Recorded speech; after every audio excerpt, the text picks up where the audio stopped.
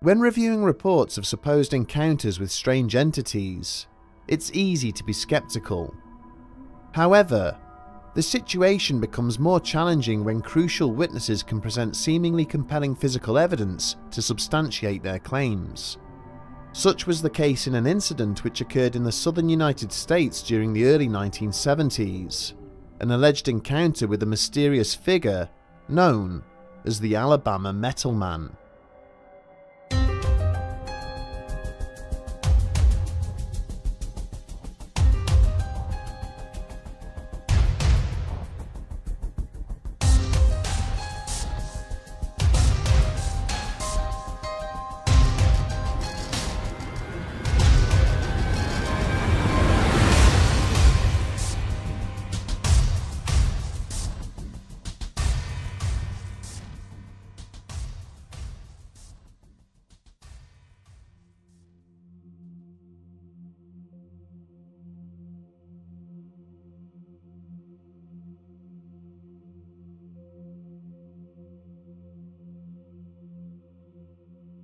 In reported instances of extraterrestrial encounters, a common thread appears to be that there is a consistent disruption to human technology.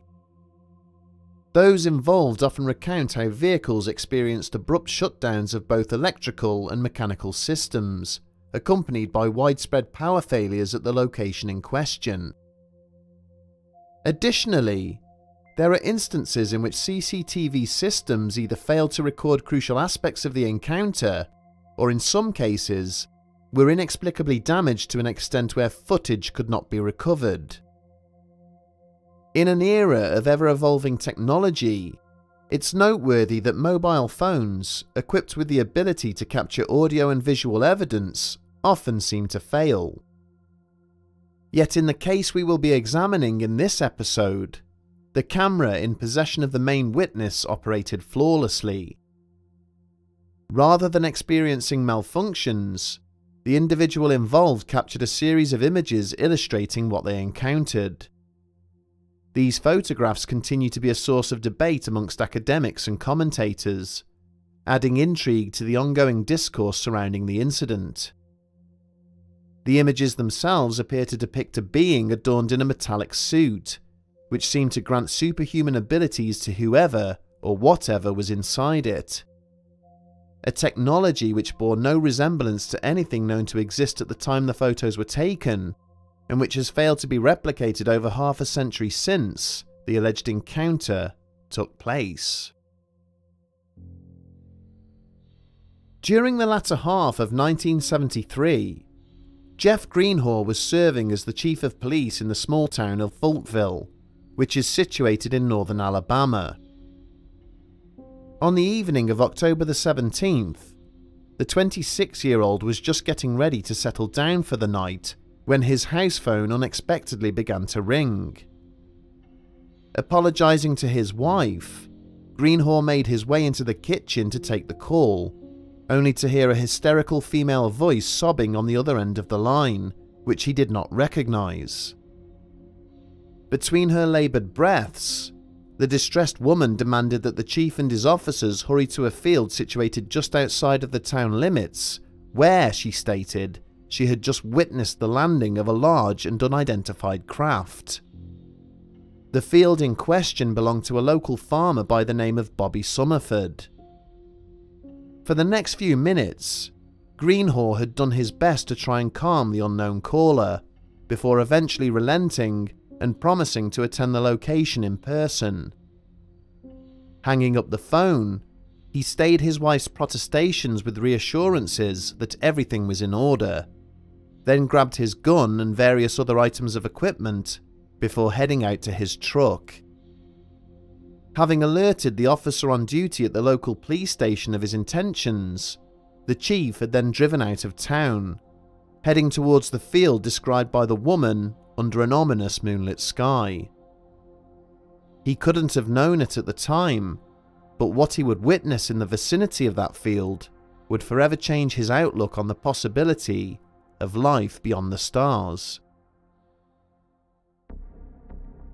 Upon his arrival, he spent a good 15 to 20 minutes driving around the pasture, but failed to find anything out of the ordinary.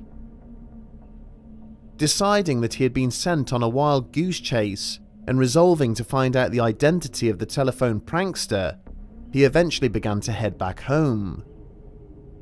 But just as he was turning to exit the field, Greenhaw brought his truck to a sudden stop, having caught sight of something out in the darkness. Standing approximately 75 feet from his vehicle, at the end of a small gravel road, was the outline of a lone figure, which appeared to be intently watching him. Initially assuming it was the owner of the property having come out to inquire what he was doing, the police chief maneuvered his truck so the headlights now illuminated the entire track. As he did so, he audibly exhaled in confusion, for the observer was now fully revealed in the vehicle's high beams. It wasn't Bobby Summerford waiting there. In fact, outside of the science fiction movies he had watched growing up, it didn't look like anything he had seen before. In the years following the incident, Jeff Greenhaw would describe the figure he encountered that evening as almost childlike, around 4 feet tall and affecting an odd simian-like gait. The figure appeared to be clad in a loose-fitting and wrinkly metallic overall, accompanied by a headpiece which seamlessly integrated with the rest of the suit. The material comprising the outer layers was remarkably shiny and polished, effortlessly reflecting the headlights being projected from his truck back towards him. Rising up out of the center of the headpiece, there appeared to be a slim metallic antenna of some kind, similar to those found on remote-control vehicles. Completely baffled and amazed by the sight before him, Greenhaw quickly reached into his glove box, taking hold of a Polaroid camera he habitually kept there. Having then alighted from the truck, he began to walk at a brisk pace towards the watching figure, shouting out a friendly greeting as he did so. When this mysterious character did not respond to his words, Greenhaw hesitated, eventually stopping in his tracks. He then proceeded to take 4 pictures. It was as the 4th of the Polaroid photographs was emerging from the camera's slit that the suited figure suddenly turned and began to run. For the briefest of moments, as he watched the retreating silhouette disappearing into the distance, Greenhaw had found himself too stunned to act. Its stiff and awkward movements had been visibly laboured, almost as if it had never travelled with any kind of urgency before. But somehow, and despite the fact its arms and legs did not seem to be operating in a coordinated manner, it was soon swallowed up by the looming darkness of the surrounding countryside. Shaking off his confusion, Greenhaw had been quick to re-enter his vehicle and set off in pursuit. Several minutes later, he spotted the enigmatic figure sprinting rapidly along the main highway towards the neighbouring town of Laken. Despite accelerating to close the gap, the young police chief found himself perplexed once more by the seemingly inhuman abilities of his quarry. Despite his best efforts, and having reached a speed in excess of 40 miles per hour, he was not able to gain any ground on the metallic figure, whose movements defied belief. Greenhaw later estimated that each one of the figure's strides covered at least 10 feet, and coupled with its incredible speed, it was able to traverse long distances in a surprisingly short space of time. Then, without warning, it suddenly began to change direction, leaping and bounding as it ran, reaching heights far beyond what it should have been capable of. Desperately weaving from side to side to try and match the direction taken by the strange interloper, Greenhaw found it impossible to keep his vehicle on the main highway. Several minutes later, his truck lost traction, careening into an uncontrolled skid as it veered into a neighbouring field. By the time he regained control and returned to the main highway, the mysterious figure had vanished without a trace. Join us this week on the Bedtime Stories podcast for an exclusive story featuring Minnamora's Bloody Mile, a notorious strip of land situated on Australia's southern coastline, which over the years has become the scene of many horrifying murders and mystifying deaths. Purported to be one of the most cursed areas to be found anywhere in the Antipodes, there are also legends of ghostly figures and other strange phenomena. Here's a small taster of what's in store. In 1936, another grisly discovery was made by the town's inhabitants when a badly burned man was found lying on open ground down by the Minnamora River. As he still clung to life, he told rescuers that he'd had a dream in which he saw a burning house, hearing the cries of a baby emanating from somewhere inside. Forcing his way in, he'd tried to rescue the child, only for the flames to drive him back outside. A police investigation would later confirm that there was no sign of fire damage to any of the properties near to where he'd been discovered.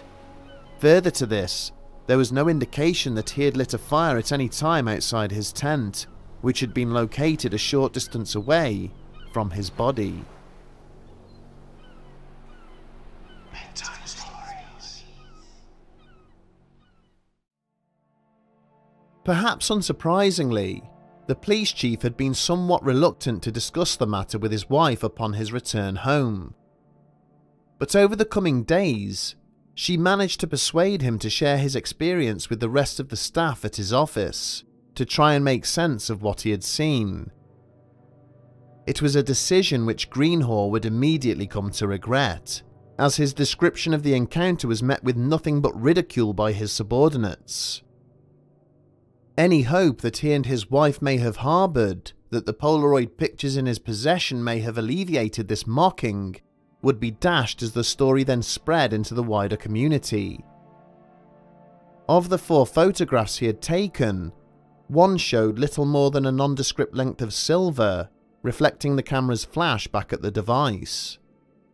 And of the individual depicted in the other 3, there was no end of theories as to what he had seen, none of which supported the idea that it was a genuine extraterrestrial visitor. Some speculated that the images showed a local youth wearing a modified Halloween costume as part of a prank on the local police department.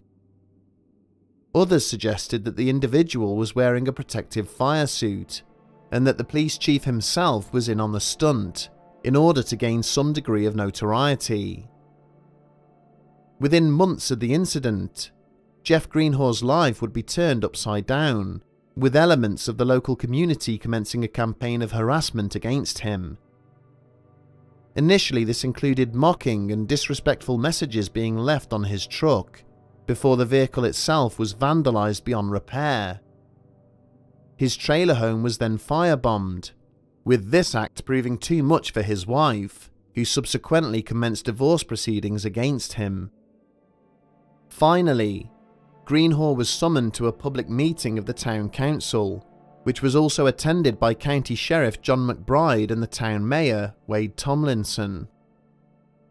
In response to a motion demanding that the police chief resign, both men refused to publicly support Greenhaw, leaving him with no option but to hand in his resignation. A year to the day after his encounter with the bizarre metal entity, he came home to find that his garage had been broken into, with several items missing. Everything that had been taken somehow related to his alleged encounter with the metal man, whilst items of greater value had been left untouched. Amongst these were his service revolver and shotgun, which he had retained after his resignation as a police officer, as well as the 4 Polaroid images which he had taken on the evening in question, but kept hidden away given how they had created such an adverse effect on his existence. In the years that followed, Jeff Greenhaw did agree to participate in media interviews about what had taken place, but never sought to profit financially from the event. Having retrained and started a new business as a carpenter, and with the furore surrounding the incident now long behind him, he went on to remarry and move on with his life. The Alabama Metal Man remains one of the most divisive alleged alien encounters in American history, evoking strong feelings from both believers and critics. Many commentators continue to assert that the incident must have been a prank, orchestrated by the young police chief for unknown motives. They point to the convenience of having the Polaroid camera with him at the time of the incident, and the fact that the alleged woman who contacted him had never been identified. Questions have also been asked as to why the police chief seemed happy to cooperate with journalists of local newspapers and media outlets, who were the eventual instigators of his resignation. One surprising factor that seems to support this side of the argument comes from the most unlikely of sources: the UFO monitoring network, MUFON. In the aftermath of the incident, Greenhaw had sent the 4 Polaroid images to the organisation in a bid to find out exactly who or what he had encountered. In a shattering move, these were then returned by the network, who expressed their belief that the incident was a hoax, and that what he had encountered was a prankster in a suit. And yet, it seems this rejection of Greenhaw's evidence by MUFON has also proven to be something of a double-edged sword, with others claiming their swift judgment in fact vindicates him. While skeptical of the source of the images, the MUFON analysts were clear that the Polaroids themselves had not been interfered with, or adapted in any way prior to submission.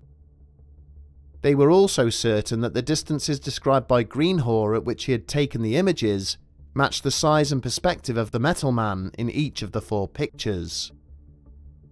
Given that Greenhaw never made any money from his report, and lost his marriage and livelihood, it seems difficult to argue that he is guilty of orchestrating the incident, unless of course he wasn't anticipating such a vehement backlash.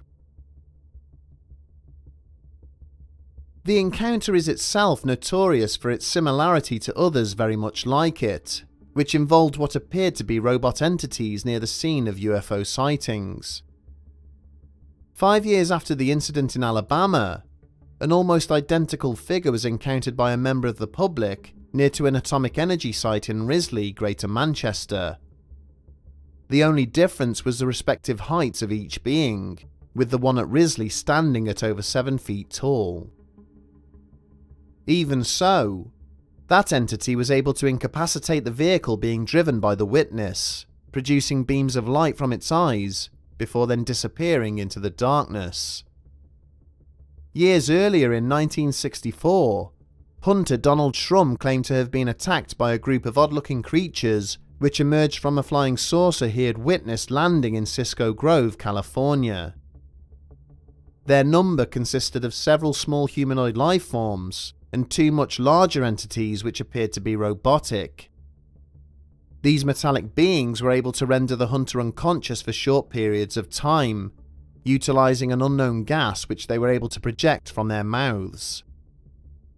Both of these encounters seem to suggest that perhaps Greenhaw was fortunate in that the entity he encountered did not choose to engage with him. But what perhaps makes the case of the Alabama Metal Man so notorious is its apparent proximity both in terms of time and distance to a far more distressing event. One which had been reported only 6 days prior, having allegedly taken place within the neighbouring state of Mississippi. An experience in which 2 men claimed to have encountered horrifying creatures and were subsequently taken aboard their extraterrestrial craft. An event that would become known as the Pascagoula incident.